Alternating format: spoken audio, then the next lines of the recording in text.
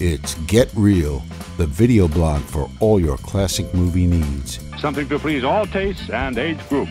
Holy mackerel! Only on the YouTube channel Classic Flicks Mix Picks. Listening for the Rosalind Rustle. Coming through on track number 9. It's GetReel for December 23rd, 2022. Seems like just 135 years ago that Eric Bloor was born on December 23, 1887. He excelled at playing snooty valets, irritable hotel managers, and other assorted nonplussed individuals. Here, he's running through his range of facial expressions. I think he performed this every morning. Not. In 1843, Charles Dickens published A Christmas Carol, a novella of less than 100 pages. From this twig has a mighty forest sprouted. First stage productions, then silent short films, feature films, radio versions, TV movies set in various modern-day settings, gender benders. And is there a TV sitcom that doesn't have a Scrooge episode around the holidays? All from this one little book. And the story seems endlessly adaptable. For children, there's Bugs Bunny and Mickey Mouse, The Muppets, and the one that was my introduction to Charles Dickens' many Christmases past, A Mr. Magoo Christmas Carol from 1962, with veteran actor Jim Backus doing Magoo's Scrooge. It's actually a pretty good, faithful kids version. For the grown-ups, the first attempt to put A Christmas Carol on film was the primitive British version from 1901, entitled Scrooge or Marley's Ghost. It ran a tidy 6 minutes. There was another version produced in 1908, but it's considered a lost film. In 1910, Edison released the first American version. Notice the improvement in the production value, and its running time a more expansive 11 minutes. In 1913, the great British actor Seymour Hicks would make his first film appearance in the role that would define his career. With a 40-minute running time, it tells the story in much more detail. Hicks continued to perform as Scrooge on stage, and in 1935 reprised his role in the first feature-length sound version, released under the title Scrooge. This one is on the dark end of the Christmas Carol spectrum. You can feel the chill of the London fog, and it's the chill of Scrooge's soul. Hicks is a little strident for my taste. You know, his Scrooge seems to be grouchy 24/7.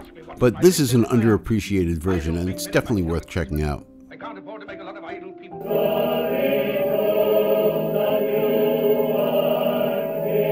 The 1938 MGM A Christmas Carol with Reginald Owen as Scrooge is considered by many to be the classic version, or at least their favorite version. Back in the olden days, when we had to look at the TV page in the newspaper to see what was on, the New York Times used to describe this one as plum pudding. It's at the bright and cheery end of the Christmas Carol spectrum. It's a good old-fashioned MGM production. You just can't beat the look. The problem I have with this film is that they chose to make certain story alterations that subtly warp the narrative. In Dickens, Scrooge gets pissed off at his nephew Fred because Fred marries a girl as penniless as himself. Here, Fred is unable to marry because he's broke, creating a dramatic need. So you're engaged? Yes. May I ask why? Because I fell in love. Because you fell in love. You intend to marry as soon as I'm earning enough money. Similarly, MGM chooses to have Scrooge fire Bob Cratchit, again creating a dramatic need. Cratchit, I've told you before that I could find a man more capable than yourself. I need say no more. You mean I'm sacked, sir? Exactly. Scrooge is the hub of this story, and the other stories are spokes.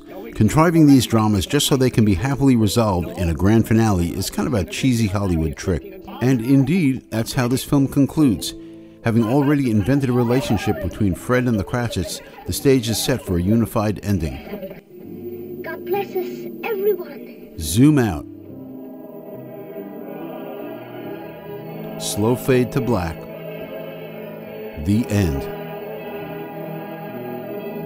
TCM has already aired this film twice this holiday season, but you'll have one last chance when it airs Christmas Eve at 10 p.m. The definitive version of A Christmas Carol was released in 1951.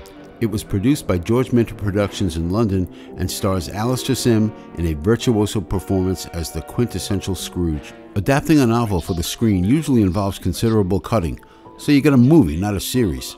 A Christmas Carol is a special case. The The brevity of the book means that the filmmaker needs to add story material. The 1951 version is demonstrably the most faithful. There is nothing in the film that is not consistent with the original. In fact, there are several scenes that I was surprised to learn were not from Dickens.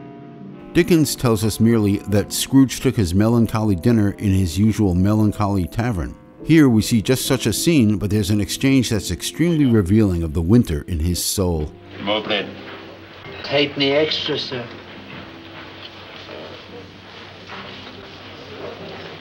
No more bread. Scrooge won't even spring for a half a penny for himself on Christmas Eve. And there's a scene near the end, after his revelation, when he gives his housekeeper a gift. It's for a Christmas present. A Christmas present? For me? Her amazement at getting a Christmas gift is truly touching, but rather than exploit this situation with a sentimental hug, director Desmond Hurst has her clutch her shirt closed and move away. This scene is not even hinted at in Dickens. I think more than anyone, Sim gets who Scrooge is. He's not primarily a grouch. He's a cynic, an idealist who was bruised and battered by life, and now he's getting even with the world. His primary mode of interfacing with the world is disdain rather than anger. If they would rather die, they'd better do it and decrease the surplus population. Besides, it's not my business. Find this film. Watch this film.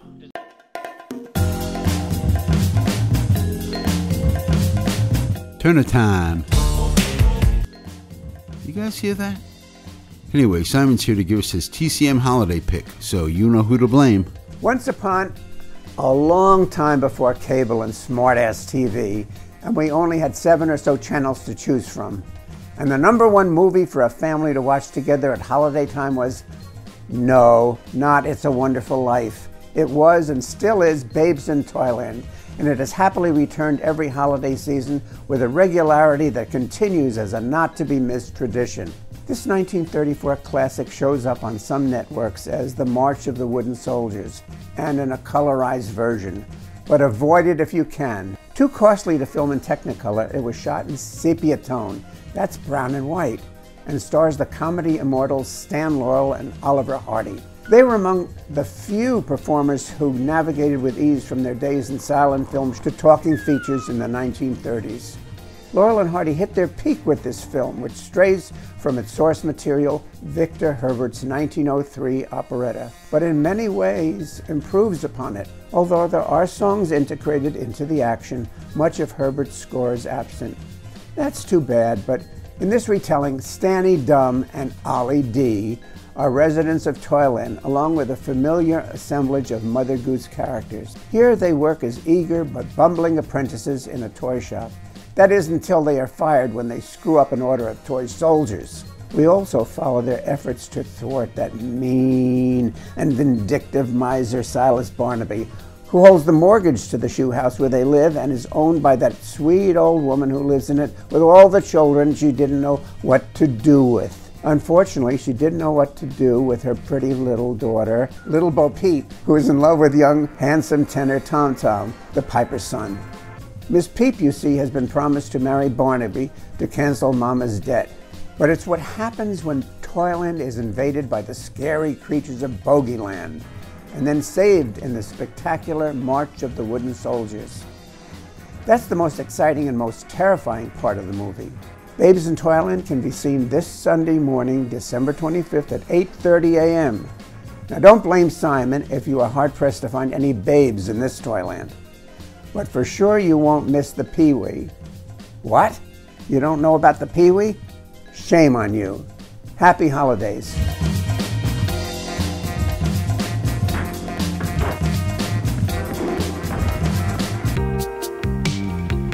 You're watching Get Real for December 23rd, 2022, only on the YouTube channel Classic Flicks Mix Picks, brought to you by...